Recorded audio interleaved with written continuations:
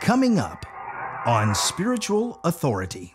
How could he let me lose my mind? After all the things that I've done for him, for you, you let me lose my mind. Today is the beginning of the rest of your life. Starting now.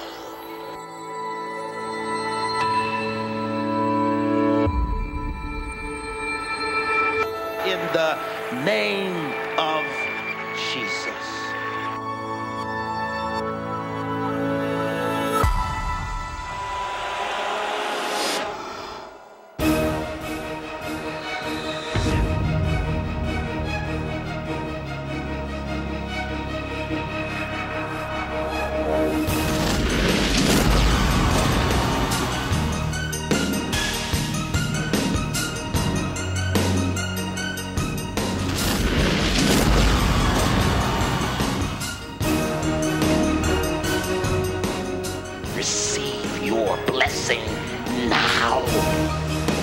God bless you. I'm Bishop George Bloomer, and welcome to Spiritual Authority.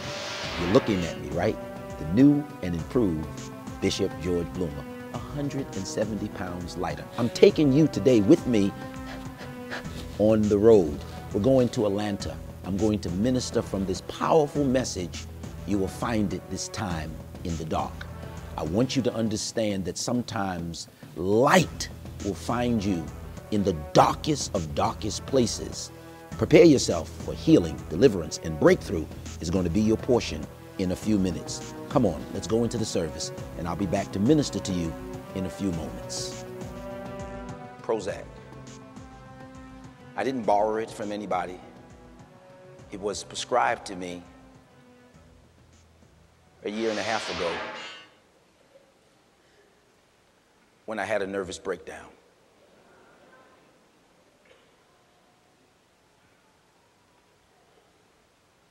I'm sitting because when I begin to tell the story, it always causes me somewhat to lose a footing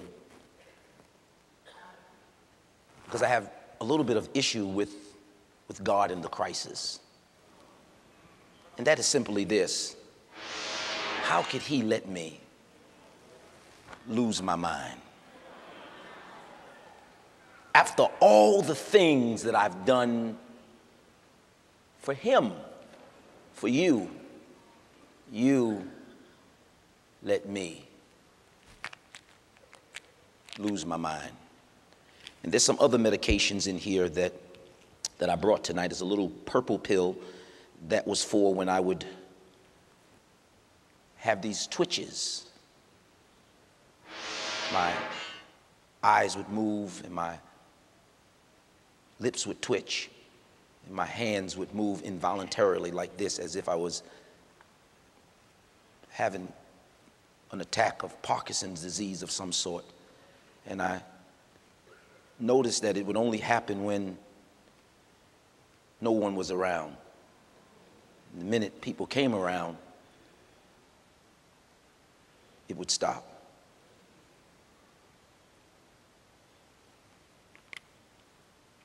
The thing that bothered me about it, Bishop, was I saw God and Lucifer talking together.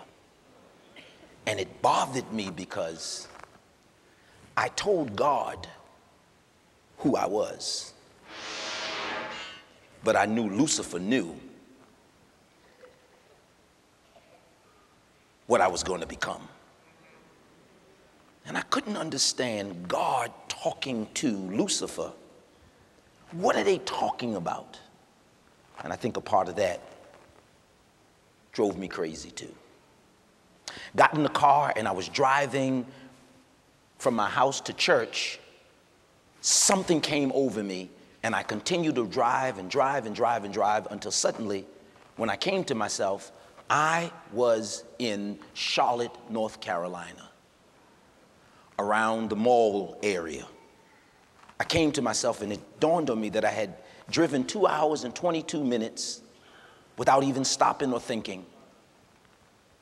And I called my trusted assistant and I said to him, how do you get back from Charlotte to Durham? He said to me, where you at, Bishop? I said, don't ask me where I'm at. Just answer my question. How do you get from Charlotte back to Durham? And he started to give me, you get on 77 and you make your way from 77 to 85. And if you're coming straight, you go 85. And if you're coming to the church, you do 40.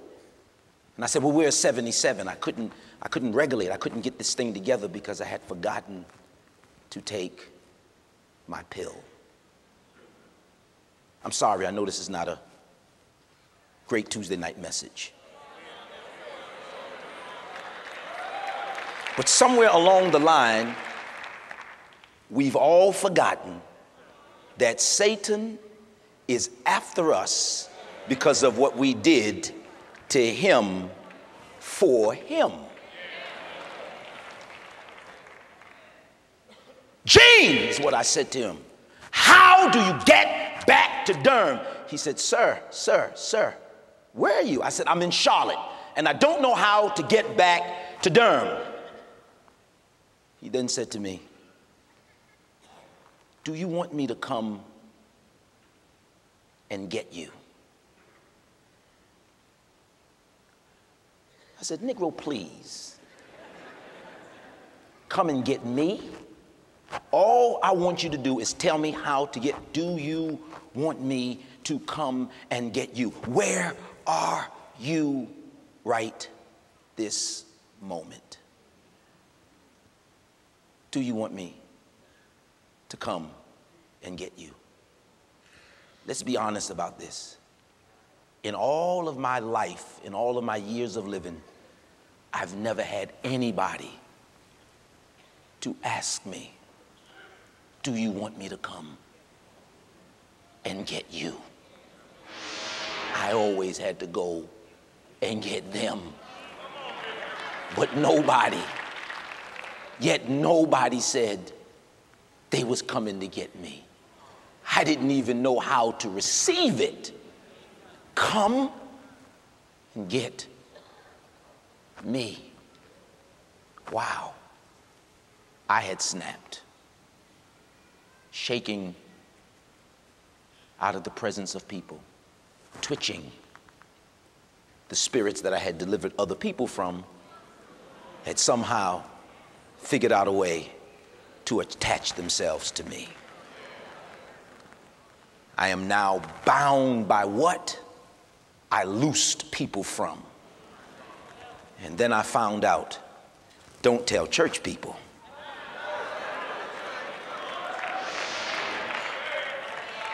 If you ever want deliverance, don't tell them.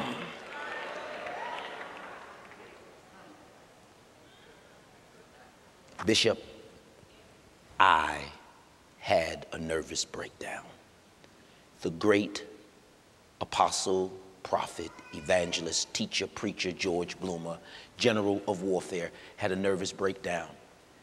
And the therapist told me, you're not going to receive deliverance until you're able to actually open up your mouth and say, I had a breakdown. I'm sleeping one night and I wake up.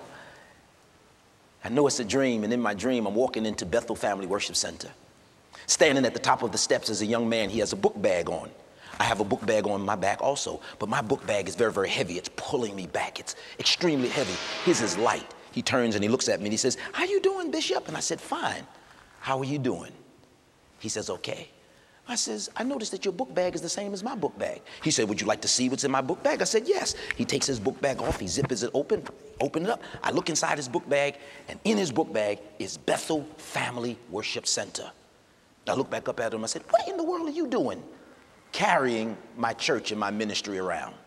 When I asked him that question, his face disappeared and just the light shined at me. I then knew in the dream that I was in front of an angel. He said, what's in your bag? I reached over and pulled the heavy bag off, flipped it over, zipped it open, and inside of it was a ripped, torn marriage covenant. A rattle broke in half. There was cancer and tuberculosis. There was voices shooting out of the bag. A rusty spoon. Mortgages in foreclosure. Repossessed cars. In the bag, dirt and rocks. I looked up at him, and he looked at me and he said, "This is all of the stuff that you have delivered people from. Why are you still carrying it?" I had a nervous breakdown. Still to come on Spiritual Authority. Yes, I'm shaking the pills and I'm walking around as a testimony. You tried to destroy me, but you couldn't do it. In fact, the truth of the matter is that this bottle is supposed to be empty. I was supposed to take every single pill in this bottle, but somewhere between my first pill and my 18th pill, I found out that I serve a God who is a mind regulator.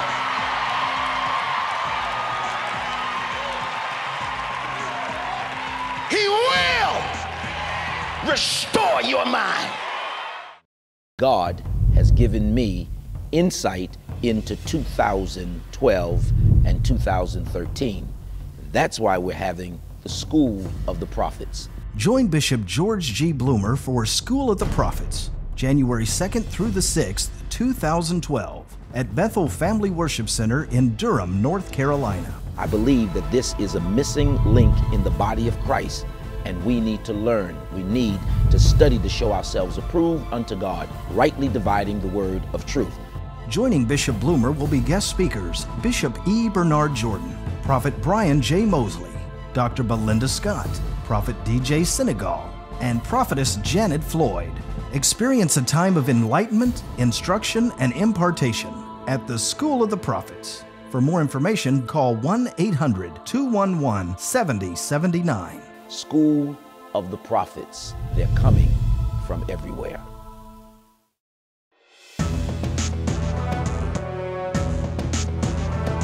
Storms that come to make you strong sometimes make you weak first. If anyone were to tell me that I would go through a nervous breakdown, that I would regress to the point that I would almost forget God, I would have to say to you that you were crazy. But it happened to me, and God delivered me. And that's why I'm sharing this message with you this morning. Don't give up. You're moments away from your breakthrough. Do not take your own life. The spiritual oppression that you're under is about to lift. This is your date and moment with destiny. God is going to turn it around for you. In fact, let's go back into the service one more time, because you really, really need to receive this miracle. I'll be back to pray for you in Jesus' name. The scripture tonight tells us a phenomenal story. The story is a true one. The story is that Jesus says to his disciples, he constrains them to get into a boat and to go over to the other side of the lake. They make the attempt to go over. The Bible says that they go down to the sea while Jesus goes up to the mountain. The mountain represents stability. It represents heavenly places. It represents tranquility. They go down to the sea. The sea, in Revelation chapter number 18, the Bible says the sea represents people and nations. And anytime you launch out in people and nations, you better have an anchor, because people are very fickle and fake. They'll smile in your face all time. They want to take your place. The backstabbers, they will stab you in your back while smiling in your face. They go down to the sea. Remember the principle. Anytime you take your eyes off of Jesus, your first step is down. Anytime you take your eyes off of Jesus, your first step is down. Say it. Anytime you take your eyes off of Jesus, your first step is down. They go down to the sea. Jesus goes up into the mountains, because Jesus now wants to view the disciples from where he is. Remember this principle. Jesus sees you from where you are, and he is committed to coming to where you are. You don't have to see him as long as he sees you. Jesus sees you from where he is. One more time. He sees you from where he is. Yes. And the Bible tells us that the wind was contrary. And by reason of a great squall, a storm came down the lake and placed the ship in great jeopardy. The first watch, no problem. The second watch, no problem. The third watch, no problem. But in the fourth watch of the night, the saints, the disciples, are about to faint because of fear. And the text says, in the fourth watch of the night comes Jesus walking on the water. The fourth watch, from 3 to 6 a.m., comes Jesus walking on the water in the darkest part of the night. Comes Jesus walking on the water, and the disciples see a form but can't make out what it is. So the disciples now says it's a ghost. But Jesus speaks. He says, be of good cheer. Fear not, it is I. And out of the 11, only one hears the voice of Jesus. The least likely one hears the voice of Jesus. It's not John, the one who Jesus loves, that hears the voice. It's Peter, the one who cusses and fights. Y'all ain't hearing what I'm saying? That hears and recognizes the voice of God and says, with doubt, says, bid me to come if you would. And Jesus says, come. And on one word, he steps over the rail and starts walking on the water to Jesus. And while he's walking on the water to Jesus, the Bible says that the winds are boisterous. So the winds are carrying voices. There's words in the wind. And so, glory be to God, folks who did not have enough faith and courage to step out the boat and to walk to Jesus, these individuals are standing on the boat saying, how in the world are you walking on water? I want you to understand that people who don't like you will fight you even though they see that you're doing the miraculous. Touch somebody and say, I'm about to do the miraculous in my life. I don't hear you. Say it again. I'm about to do the miraculous in my life. This is how my nervous breakdown was. My nervous breakdown was dark. My nervous breakdown was dreary. My nervous breakdown was black. And it felt like I was in a vertigo, like the room was spinning all of the time. But it would only happen in the nighttime. It's where I understood the scriptures. The Bible says that they brought one to Jesus who had a spirit of a lunatic. A lunatic. A lunatic comes from that Latin word luna, where you get madness of the moon. Moon madness. Doctors tell us that when the moon is in full bloom, women who are pregnant goes to the hospital thinking that it's their time. They have false contractions. The moon manipulates them and makes them think it's their time when it's really, really not their time. There are individuals who are around us, glory be to God, who is being manipulated by demonic forces that are telling you that it's your time when it's really, really not your time. I wish I was preaching to somebody in this place.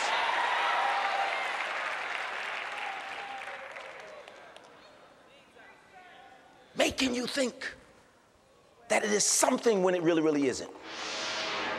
The friends of mine told me, said, Bloomer, you got to keep that a secret. You can't tell anybody that you was at Duke Hospital. You can't tell anybody that you're taking those pills. You can't. I found out that your greatest deliverance is in looking the devil in the face and says, you knocked me down, but I got back up again. Na shakataba. And no weapon that is formed against me is going to prosper. And yes, I'm shaking the pills and I'm walking around as a testimony. You tried to destroy me, but you couldn't do it. In fact, the truth of the matter is that this bottle is supposed to be empty. I was supposed to take every single pill in this bottle, but somewhere between my first pill and my 18th pill, I found out that I serve a God who is a mind regulator.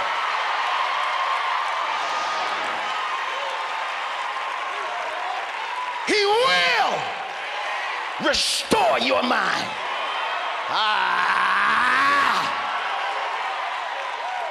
Touch somebody and say, thank God for my mind. Thank God for my mind.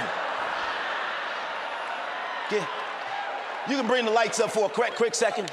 Thank the Lord for my mind. Touch somebody and say, my mind, my mind. He tried to make me lose my mind. but it was not possible. He couldn't do it. I'm no longer resting in your encouragement. I'm resting in the presence and in the power of God. Y'all ain't hearing what I'm saying. He tried to make me forget who lifted me up. He tried to make me forget who brought me out. He tried to make me forget who turned it for me. Yeah. And I know some of you in here, you don't understand, but the demons that's been hiding out in this building done started reaching for their hats and coats. Nobody gets married so that their marriage ends up in divorce. Nobody buys a car so that the repo man comes and picks it up. Who purchases a house so that your house ends up in foreclosure? Nobody has children so your children are snatched from you and awarded to the state. In life, things happen. And when they happen, you got to know that you serve a God who can take your lunar experience and turn it into a testimony.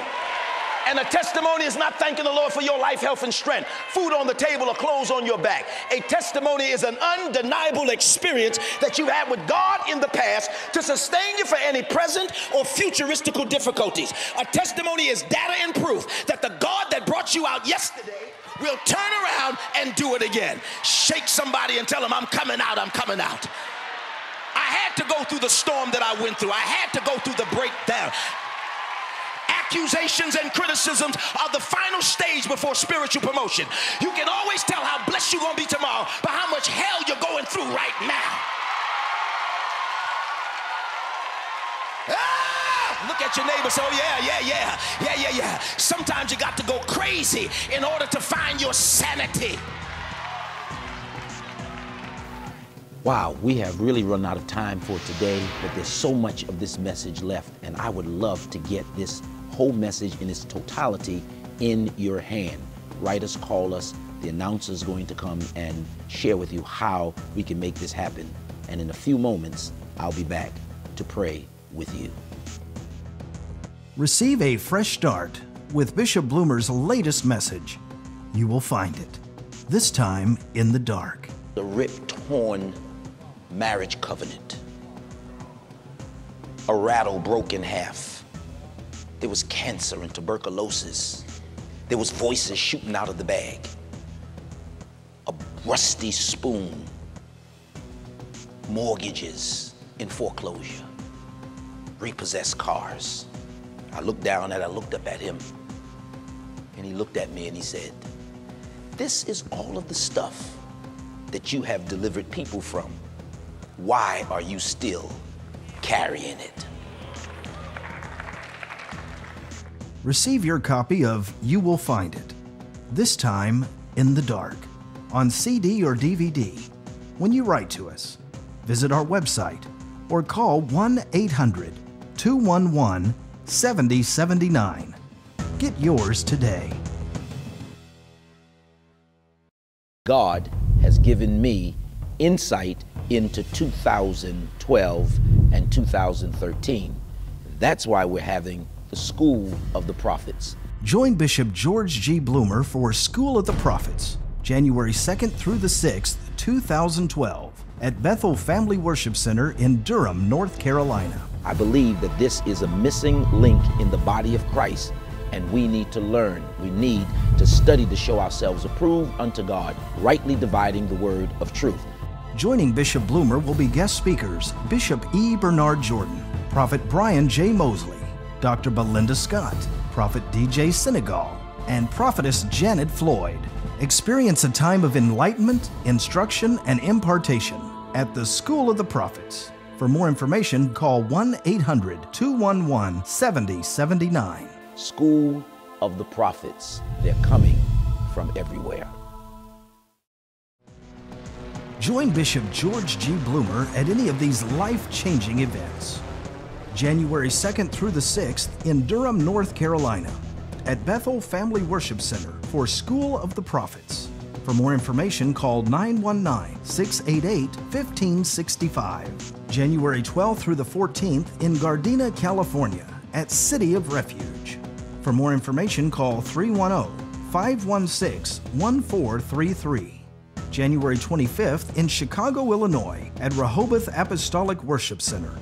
For more information, call 773-239-3032. February 17th and 18th in Uniondale, New York at the Uniondale Marriott Convention Center Hotel for the Raw Conference. For more information, call 718-525-9043. I grew up under authorities that didn't nurture me but abused me. I have to grow into trusting them as an authority. So my idea or opinion of authority is damaged. And when the spiritual leader doesn't lead you to God but rather continues to lead you to himself, then your view of God is that man or that woman that is standing before you and not God himself. It's amazing how a person won't tell their father or their mother that dad or uncle such and such abused me, but would go on the Maury Povich show and share with the entire world. And I want to help you get back on target so that you can live a balanced life with Jesus. Write us today and I'll get one of these to you. Authority abuse, breaking the spirit of toxic leadership. God wants you to walk free. I'm Bishop George Bloomer, and I'm coming to Atlanta, Life Church International, Saturday nights, 6 o'clock. That's enough time for you to get in and worship God and get out, get home, and get that chicken out of the crock pot. Enough time to worship, rejoice in the Lord, and still make it to your favorite movie. And get out early enough to get down to the courthouse and bail him out of jail. And take the kids to Chuck E. Cheese. Bless you. Father, today we thank you so much for your healing virtues, that there is yet a balm in Gilead, and there's healing for the sin-sick soul. We come against every satanic assassin and every satanic attack against your people, and we command that they walk in liberty, freedom, and breakthrough. In Jesus' name. Those of you who are in need of a Savior, say, Lord, come into my life. Forgive me of my sins. Receive me as your child. I promise you, if you prayed that prayer, you just got born again. When you call us, we'll help you find a church in your area to be a real blessing to you. Bye-bye for today, and continue to watch Spiritual Authority. Next week on Spiritual Authority. I come to tell you, if you ever been knocked down, that's a good place to be. But getting up is better. Touch your neighbor, say, and if you ever been knocked down, and you get back up, you learn knockdown strategies. Look at your neighbor and say, you ain't ready yet, you ain't ready yet. You ain't ready yet, you ain't ready yet. You got to stop worrying about, glory be to God, what the devil is saying and what the devil is trying to do. And you got to focus on this one thing, that God is going to bring me out of every single storm and crisis that I am in. And let me share something with you. If George Bloomer can snap, crackle, and pop, you can too. But if God can bring me back, he can bring you back too.